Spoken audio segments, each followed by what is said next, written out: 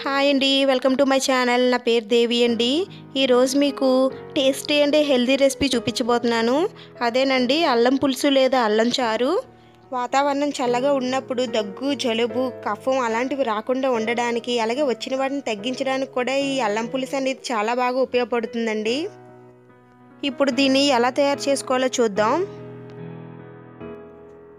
ముందుగా అల్లం ముద్ద తయారు చేసుకోవాలండి. దానికోసం 150 గ్రాముల అల్లం తీసుకొని దాని మీద పొట్టు తీసి చిన్న చిన్న ముక్కలుగా కోసి పెట్టుకోవాలి. అలాగే 10 వెల్లుల్లిపాయలు తీసుకోవాలి. 2 టమాటీలు కట్ చేసి పెట్టుకోవాలి. 3 పసుపు కొమ్మలు తీసుకోవాలండి. అలాగే 2 ఉల్లిపాయలు తీసుకోవాలి. ఒక 5 ఎండుమిరపకాయలు తీసుకోవాలి. నెక్స్ట్ మసాలా సామాన్లు జాపత్రి, 4 లవంగాలు, 2 అనాస పువ్వులు, కొద్దిగా చెక్క తీసుకోవాలి. ఇప్పుడు ఒక మిక్సీ గిన్నె తీసుకొని దానిలో 1 స్పూన్ జీలకర్ర, 1 స్పూన్ ధనియాలు వేసుకోవాలి. అలాగే ముందు చెప్పిన మసాలా సామాన్లు వేసుకోవాలి. అల్లం ముక్కలు వేసుకోవాలి. వెల్లుల్లిపాయలు కూడా వేసుకోవాలండి. తర్వాత ఎండుమిరపకాయలు, అలాగే ఉల్లిపాయలు వేసుకోవాలి. టమాటీలు, చిన్న చిన్న ముక్కలుగా కోసుకున్న పసుపు కొమ్ములు కూడా వేసుకోవాలి. కొమ్ములు లేని వాళ్ళు పసుపు కూడా వాడొచ్చండి. ఇప్పుడు గ్రైండ్ చేసుకోవాలి. దానిలో కొద్దిగా ఉప్పు, అలాగే 10 మిరియాలు వేసుకొని మెత్తగా గ్రైండ్ చేసుకోవాలి.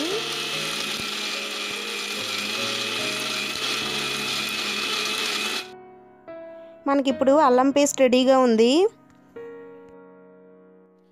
ఇప్పుడు కూరలోకి కావలసినవి ఒక 5 వెల్లుల్లిపాయలు, ఒక 3 ఎండుమిరపకాయలు, 2 ఉల్లిపాయలు, 5 పచ్చిమిరపకాయలు, కొంచెం కరివేపాకు, కొంచెం కొత్తిమీర, 3 టమాటీలు తీసుకోవాలండి.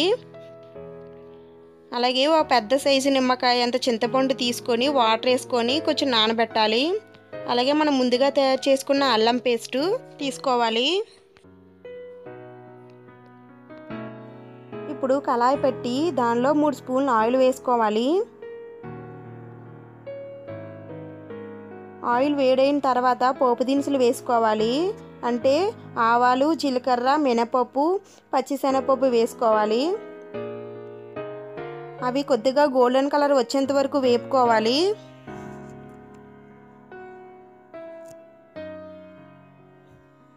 తర్వాత ఎండుమిరపకాయలు వేసుకొని వేపుకోవాలి. అలాగే వెల్లుల్లిపాయలు వేసుకోవాలి.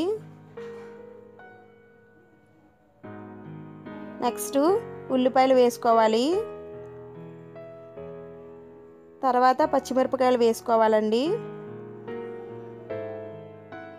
తర్వాత కరివేపాకు వేసుకోవాలి. వేసుకొని గోల్డెన్ కలర్ వచ్చేంత వరకు వేపుకోవాలి. ఇప్పుడు టమాటీలు వేసుకోవాలి.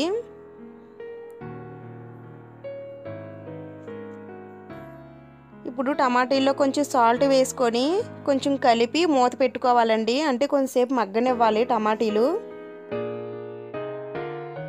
ఇప్పుడు మూత తీసి చూద్దాం. చూడండి, టమాటీలన్నీ మగ్గిపోయాయి.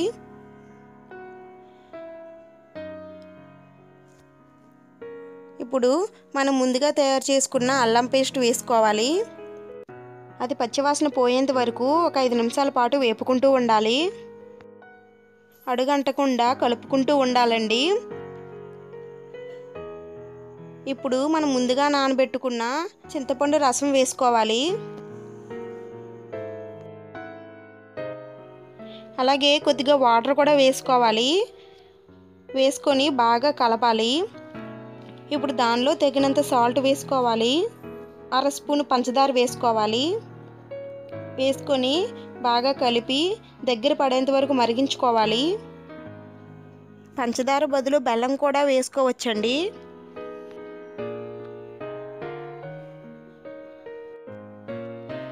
బాగా మరిగిన తర్వాత కొద్దిగా కొత్తిమీర వేసుకోవాలి. అంతేనండి, మన అల్లం పులుసు రెడీ అయిపోయింది. ఇప్పుడు మనం బౌల్లోకి తీసుకుందాం. చూడండి, ఎంతో టేస్టీ అయినా హెల్దీ అయినా అల్లం పులుసు రెడీ అయిపోయింది. మీరు ట్రై చేయండి. ఎలా వచ్చిందో నాకు కామెంట్స్లో చెప్పండి. నా వీడియో కనుక మీకు నచ్చినట్లయితే లైక్ చేయండి, షేర్ చేయండి, సబ్స్క్రైబ్ చేసుకోండి. అలాగే పక్కనే ఉన్న గంట సింబల్ ప్రెస్ చేయండి.